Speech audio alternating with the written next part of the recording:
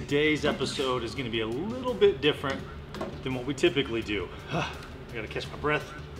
I just had lunch. Today's episode is going to be a little bit different. Now, in the past couple of episodes, I've talked about my buddy Mike from Wave Spec coming by to talk to us about some brake rotors. Well, today's finally the day. So a little bit of background about Mike. So I met Mike, it's got to be about 2 or 3 years ago now, and it was really through some random Facebook encounter, likely talking about brakes for my BRZ, and we kind of just hit it off. Found out out of nowhere he was moving to New Mexico of all places, right? And what was it for? It was for starting up a brake company, right? Anyway, he's been a huge resource for me over the last couple of years as far as my autocross stuff has gone. He's helped me out on my BRZ plenty of times, and now he's really become somewhat of a personal brake consultant for me. Thanks, Wave Spec, by the way. Anyway, Mike is basically a jack of all trades. Huge knowledge of wealth, especially when it comes to brakes and motorsports related applications. And he's such a great dude that he's come down here to talk with us about what brakes we should use for the 350Z. So, without further ado, here is my buddy Mike with Wave Spec. Hey, Shay. Buddy. Good to see you, man. Good to see you. Yeah, absolutely. How you been? All right. Yeah, good. I've been pretty good, man. Good deal. You know, been busy getting parts and working on this 350Z. Awesome. And it came down to brakes, right? And yeah, you know, I'm pretty familiar with brakes, and specifically in a motorsports aspect. And you know, you and I go back a little bit. A couple of years ago, I reached out to you to get a set of Wave Spec brakes for my BRZ, and I've loved them ever since. And came to needing brakes on the 350Z, and you were the first person that came to my mind. So awesome. Well, we appreciate that. Yeah, I mean, these are, it's a really unique product. It's definitely different, and has a lot of competitive advantages. So glad you've been realizing those advantages on your BRZ and needing that with the Z as well. So yeah. You know, when people notice them, they love them, right? They see the unique Wave design on them, and they just ask questions. Where do you get them? I haven't seen these before. Yeah.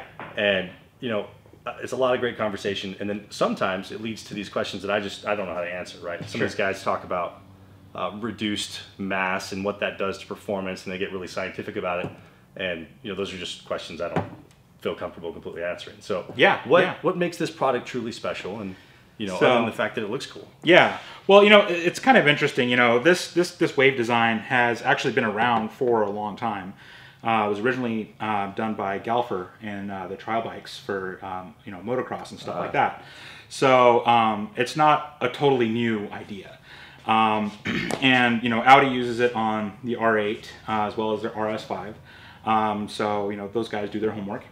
But you know, what makes this product unique is that we're bringing it to, you know, more of the mass market vehicles that, you know, people track and people you know, are looking for that competitive edge. You know, we developed this design from rally racing, and one of the issues with that is that you're limited to a 15-inch wheel, so you can't really do a big brake kit on there. And we were trying to get more brake torque, and you know, we'd seen, you know, that this has application, you know, in off-road and motorcycles, and you see it on bicycles and all that sort of thing too. And so when we applied that to the rally car, we found that we got a lot more brake torque than we expected, and they also run a lot cooler. So this design, you know, it's got the waves on here, so that reduces rotating mass because we're removing material from the outside edge, which is actually quite significant with this design. And it also induces a lot of turbulence around the outside, so you get a turbulent boundary layer instead of more laminar flow like you do on a typical round rotor. And turbulent flow is better than laminar flow for heat transfer because you're getting more molecules of air that are actually coming into contact with the piece and able to pull the heat out. Whereas with laminar flow, you're pretty much limited to what's really just touching the surface, you know, as it's spinning. And so by having the turbulent flow, it runs cooler. Now, I know that a lot of people look at this and are like, oh, well, you know, brakes are supposed to be a heat sink. Yes, they are, absolutely. But they also need to transfer heat out of the system. So you do need the heat sink aspect, but you also need the heat transfer part too. So that's one of the big advantages of this design, is being able to reject heat faster. So what's the deal with the 3 different models? Because I know that I have I believe these are called the black line, correct? Yes. I have the black line on the BRZ, and I've been racing on them for about, like I said, about 1.5 years to 2 years, and they look like they're brand new still. Yeah. Not a single groove in it from the pads. They look like a very high quality brand new part. But what's the differences between these 3 lines? Okay, yeah, absolutely. So we've got our Sport line, which is our entry level, and you know, it's actually it has all the advantages of our design, but it uses an industry standard metallurgy, which is an SAE G3000 gray cast iron, and you know, it's a cost-effective way to get into a Wave Spec rotor. They perform extremely well. We have a group out in Washington, the Dirtfish Rally School. They actually have our original prototypes on one of their school cars, and they've been running them for quite some time. About 9 months ago, they came to us and were like, hey, just want to let you know your rotors are lasting twice as long as anything else we've run, and that's with, you know, our entry-level rotor. Wow. It's excellent bang for the buck. And it's a good way to get extra performance, you know, in a cost-effective package. Then when we step up to our silver line, it's got a little bit better heat transfer properties due to the way it's cast. It uses the same metallurgy as our Sport lines, but it also features a silver zinc plating, so you get the rust protection on all of the surfaces. Obviously, the pads are going to wear away, you know, the braking surface here, but everything else will be protected, and so you won't get rust in those areas. It's really good for cars that are driven, like, you know, in the Northeast where they got, you know, a lot of, you know, salted roads and stuff like that in the winter. We don't have to deal with that too much here. Right? No, that's the nice thing about New Mexico. And then we step up to our black line rotor, which was, again, developed from rally racing, specifically stage rally. One of the things with stage rally drivers is they tend to drag their brakes on the straights. And the reason they do that is to keep debris from building up between the pad and the rotor. So when they come into the corner, the brakes are working. Ah, okay. Yeah, you know, I've heard of them also using the brakes quite a bit to actually rotate the car. So for sure, they definitely rely on the brakes quite a bit. Yeah, actually they do. And so when you're dragging the brakes, you're not really giving them time to, you know, cool and all that sort of thing. And so you're dumping a lot of extra heat into them. And we found with the G3000 metallurgy, it was good, but not quite as good as it needed to be in that particular scenario. I mean, when the brakes are glowing cherry red, you know, bright cherry red, they will deform a little bit. And you'll feel that through the pedal, that deformation. So we stepped up to an SAE G4000D metallurgy, which has chromium and molybdenum added to the alloy. And the chromium makes it a harder material, and then the molybdenum increases its high temperature stability, so it doesn't have that deformation at those higher temperatures that you see with the G3000 metallurgy. And it also has a higher carbon content, so it's a little bit stronger. Once we went to this metallurgy on that rally car, the issues that he was having with the deformation vanished. So this can really take a lot of abuse that your typical street car just won't see, you know. But when you're full on racing and you're really pushing the car to the limits, this is the metallurgy that you're going to want. That's fantastic. Okay, so you know that brings another question to mind. Sure. At what point would it be no longer advantageous to run a brake rotor like the black line, or you know, instead choose something like a big brake kit from AP or Willwood or one of the other big brake kits? Sure. I mean, obviously, you know, a stock size replacement isn't going to be the right answer for every scenario. And sometimes you just need more thermal capacity, and that's really what big brake kits are designed to do, is to increase your thermal capacity. And that really comes into play on cars that are making substantially more power than stock. You're running on really intensive, you know, tracks like Laguna Seca, for example. You know, when you're coming down the hill, coming into that first turn, you need some thermal capacity to be able to absorb all of that energy, you know, coming from 150 miles an hour, you know, into that turn.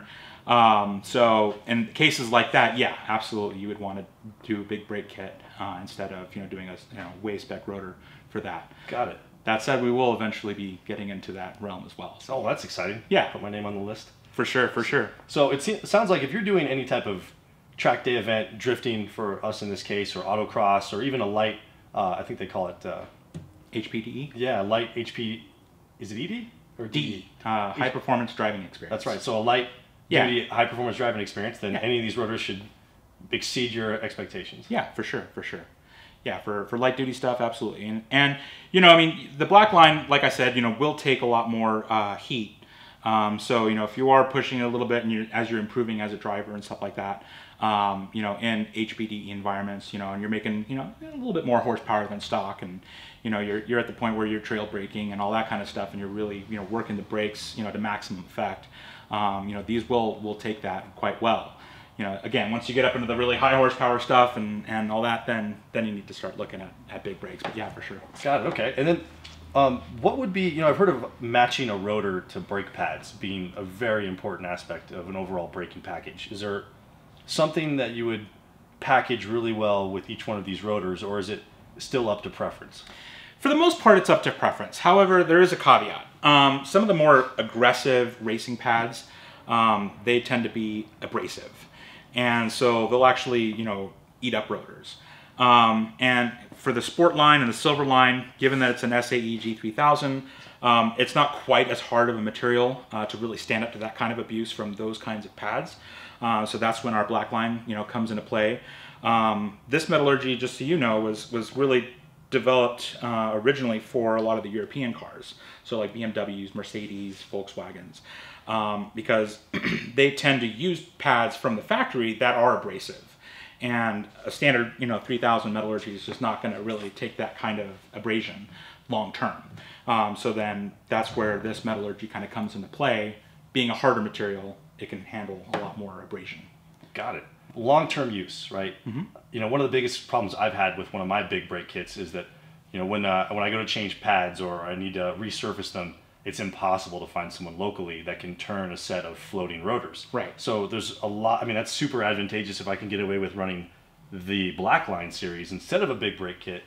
But let's say I have a pretty aggressive performance track pad. Mm-hmm. Are these rotors able to be turned? Do I need any special procedure to, you know, resurface these things? Yeah, I mean, it's not something we typically recommend, but you know, in a case where, you know, if you're wanting to, you know, refresh the rotor a little bit, you know, for a different pad, these can be turned.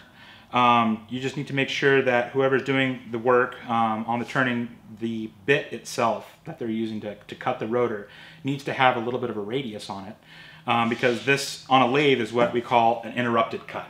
So, you know, the cutter is actually in the workpiece, and then it has no resistance, so it kind of springs back a little bit and then immediately engages the workpiece again. And so if you have a really sharp tip on that cutter, you're going to break the cutter. So it's important to have about 1/32 radius, so nothing crazy.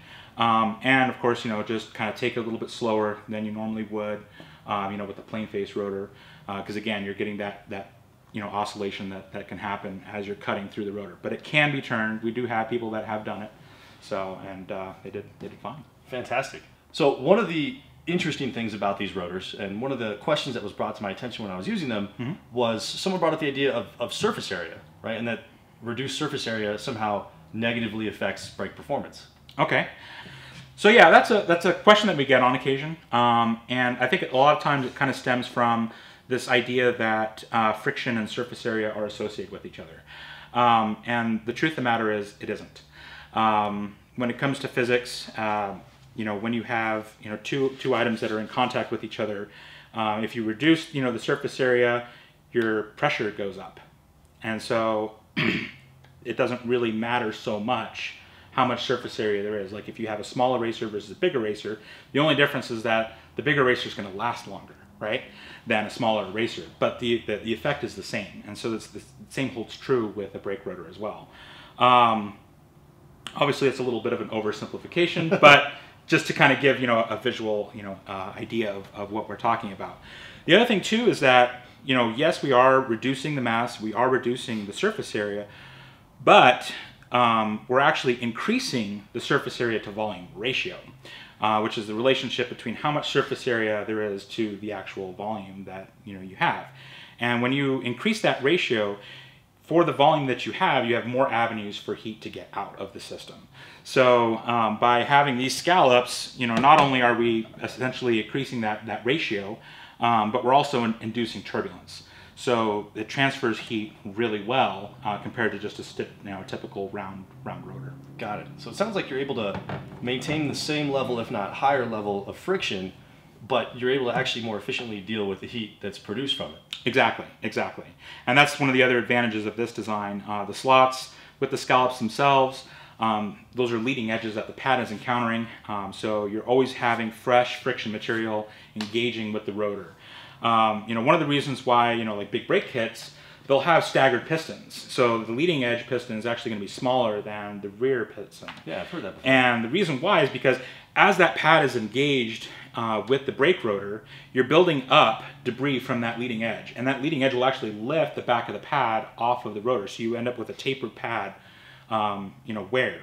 So the idea is that by increasing the pressure on the rear of the pad, you're able to stabilize that and keep the pad engaged.